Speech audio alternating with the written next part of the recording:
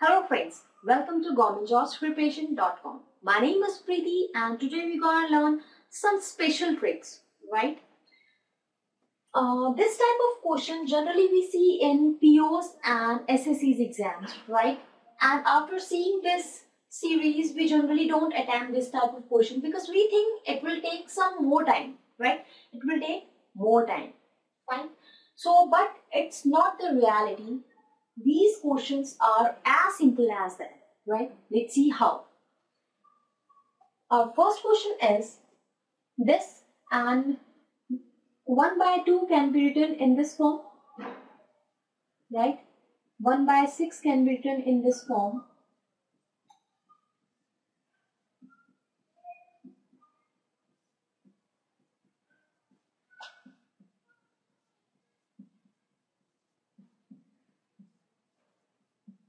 Right?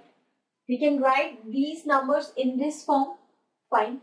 And now one thing should be remembered, that is this sequence should be in ascending order, right?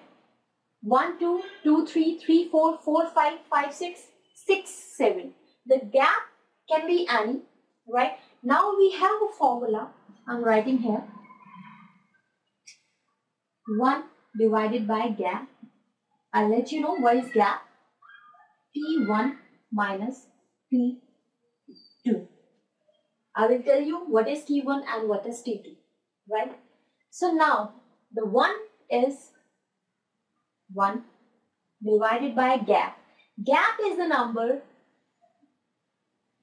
This is the gap. The gap is, what is the gap? The gap is 1.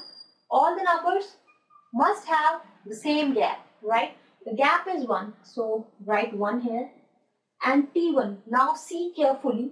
What is T1? T1 is this series, right? And T2 is this last series. These last number. First T1 is 1 by 1 minus last is 1 by 7. Now solve 1 by 1.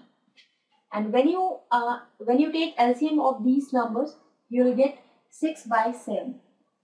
And finally, your answer would be 6 by 7, right?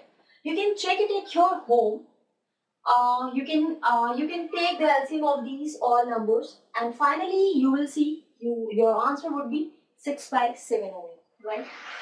Now take the second question. Second question is, we can write this in this way plus now this in this way, and this is 35.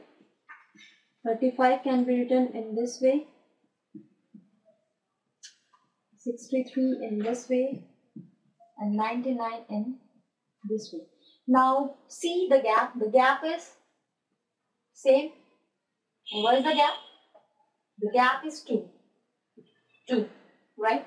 The difference between these two numbers is 2. But the sequence should be in ascending order. You cannot write 9 into 11.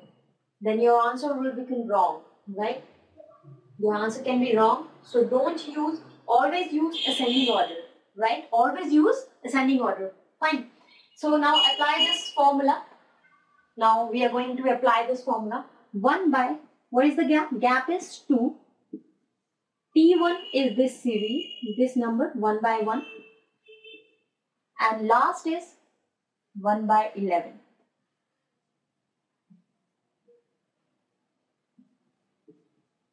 Right?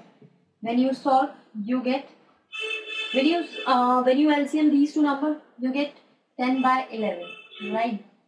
And further, if you solve, you get, this will be divided by this. So your answer would be 5 by 11, right? So this is the answer. Fine. So now third question. Now in third question, we don't have to, we won't have to write in any other term. It is already, it is already solved. So we have to apply this formula. 1 by gap is, we can see gap is same, that is 3. So apply 3 here. And T1 is this 1 by 1 minus T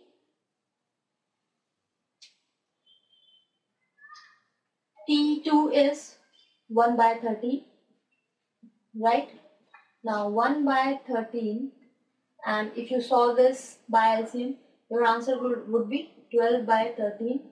And when you solve it further, 1 by 3 into 12 by 13, your answer would be 4 by 13.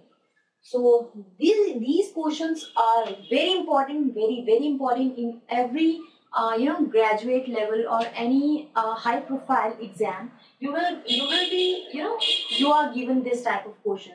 So do practice as much as you can, and for further videos, for more videos, keep watching and keep learning.